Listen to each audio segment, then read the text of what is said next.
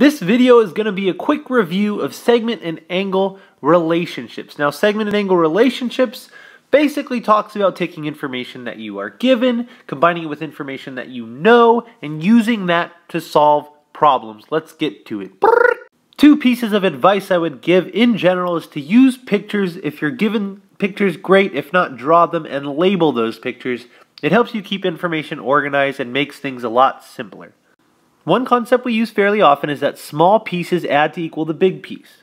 Looking at this segment here, we can see that the small piece, AB, plus the other small piece, BC, is going to equal the large piece, AC. The small pieces add to equal the big piece. Same thing with this angle here. We can see that the angle ABZ added to the angle ZBC, the two small angles, are going to add to equal this whole big angle ABC. Here's how we might set up a problem using information we know.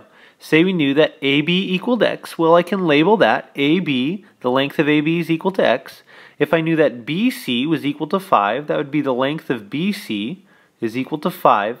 And we're given that AC, the big length, was equal to 12. That's AC, this whole big length, is equal to 12. Well, remember, the small pieces add to the big pieces. That would mean that x plus 5 would be equal to the big piece 12. From here, we could solve for x. Same idea with angles. If we knew that measure of angle ABZ was 30, that's the measure of ABZ, 30. We also knew that measure of ZBC was equal to y. That's ZBC right here, y. And the big angle ABC, this whole big angle, was equal to 50. We can just set up like we did before. The small pieces add to the big piece. That would give us 30 plus y equal to the big piece 50. From there, we can solve for our variable.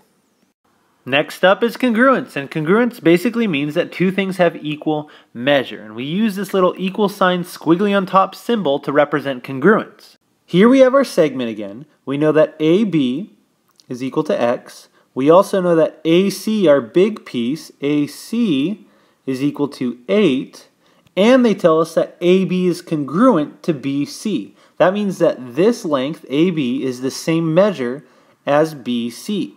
If that is the case, since AB is congruent to BC, I know that BC has to be x as well, because these are the same measure.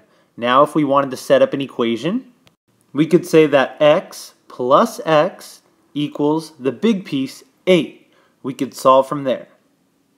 Here we've got an angle, measure of angle ABZ equals x plus 2. We've got ABZ equals x plus 2. ZBC equals 38. We've got that right here. And we're told that angle ABC is congruent to angle ZBC. That means that ABZ and ZBC, these two angles, have the same measure. If we know that those have the same measure, we can set them equal to one another. X plus 2 equals 38, since we know that they're congruent. From there, we can solve for x. There are some special angle relationships you're going to want to know. First is a linear pair. These are just two angles that form a straight line. You can see that straight line right here. Or if you drew the big angle, it would be half of a circle. These angles always add to equal 180. As you can see, if we add measure of angle 1 plus the measure of angle 2, it will equal 180. So whenever you see a straight line, you should be thinking angles add to 180. Next is vertical angles. These are angles directly across from each other based on intersecting lines. Vertical angles are congruent. That would be measure of angle 1 is equal to the measure of angle 2. We could also have another pair of vertical angles, 3 and 4, because these are directly across from one another too on intersecting lines. Vertical angles are always congruent. Before we wrap things up, here are some things to know. When talking about congruence, if you want to indicate two segments are the same length or congruent, you can use one hash mark on each segment. The number of hash marks corresponds to other congruent segments. If you're talking about congruent angles, you can use little arcs.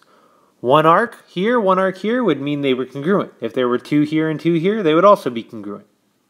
The term bisect means that something cuts something in half for two equal pieces. If this ray here was a bisector, it means that these two angles would be congruent because it's cutting the big angle exactly in half.